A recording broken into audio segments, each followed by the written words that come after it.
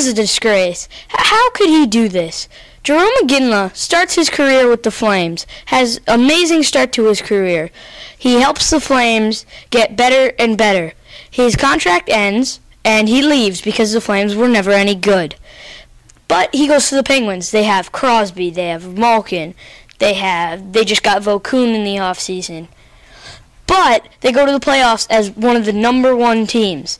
And then in the Eastern Conference Finals, they get swept by the Bruins.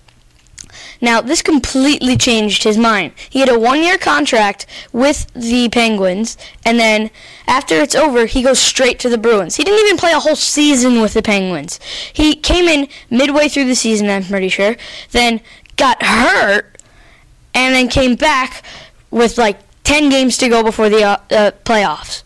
Then they beat the Islanders, then they play Senators and beat them. They play the Bruins and get swept. And then he says, oh, we get swept by the Bruins. Why don't I go there? So he goes to the Bruins. Now he's on the Bruins. I mean, I think it was a good idea for the Bruins.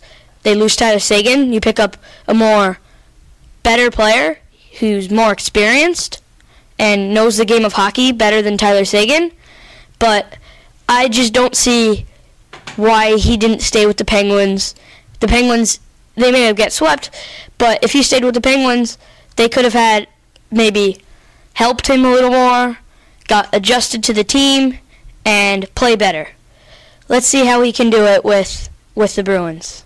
From SBC Nation, I'm Daniel Marr.